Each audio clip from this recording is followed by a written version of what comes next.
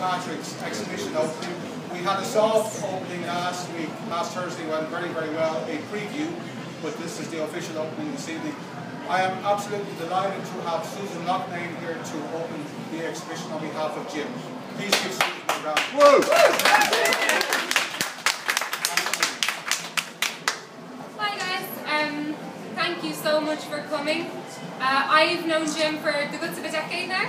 More than a decade. Yeah, probably, yeah. When I first met him when I was about 17, basically I just felt young. I was very young, and I felt so lucky and honoured to be his friend. And I learned so much from Jim over the years, just about being a better person, but also about being a better artist. He's an incredibly, first of all, he's so talented. When I first started watching him paint, it was all of these skyscapes, landscape portraits, these very personal, beautiful portraits. And I remember just thinking that he was so free with a paintbrush. He was just so like, you know, like he could just do anything, and he wasn't scared. I was very scared with the paintbrush, you know, I wanted to. And then I remembered, my God, he's done all this intricate work, which I'd kind of forgotten about because he was doing all this new stuff.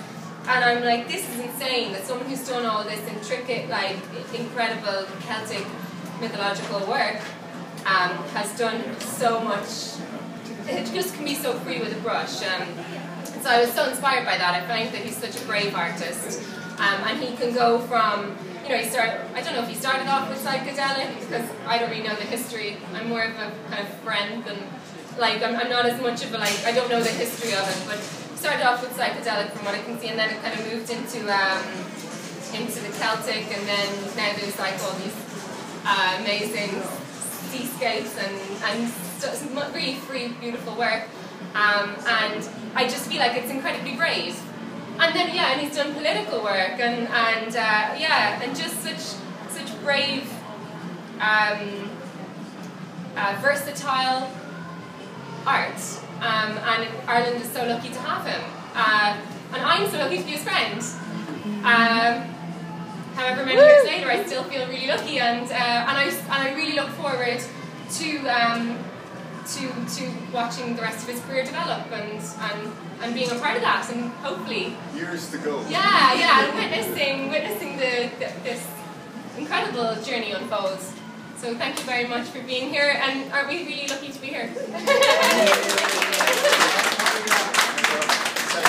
Yeah, and Jim!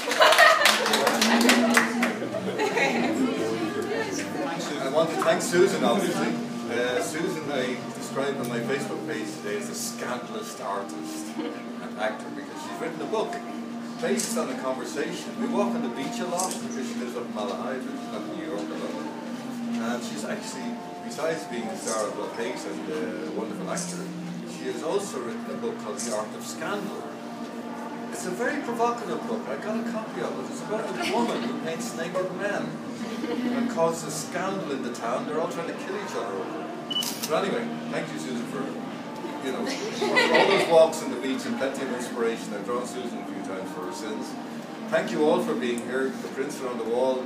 You know, I see a lot of familiar faces here. I'm a political animal at the best and worst of times. I'm constantly being harassed for people I mix with who I try to stay neutral, because Ireland is a neutral country and I'm a pacifist and a Christian and a Catholic. And reach out to these different groups. Most of them are extremely radical, and I find them fascinating. On the other side, we have all sort of this kind of Celtic work, which is where my head lives most of the time, when it's not occupied by real life. And it's a world I adore, and I spend a lot of time in it, and I travel around Ireland. I'm happy for a while. But I used to travel around the country and look at all these little fairy mounds and all this stuff.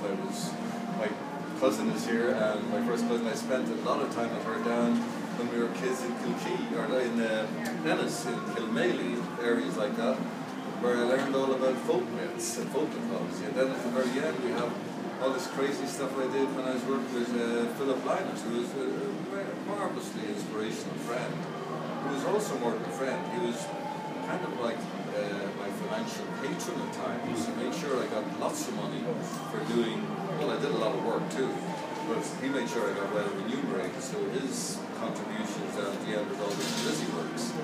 Anyway, long story but short, thank you all for being here. Thank you, Susan, for opening the show. Thank you, Dermot, for putting it on and putting up with me.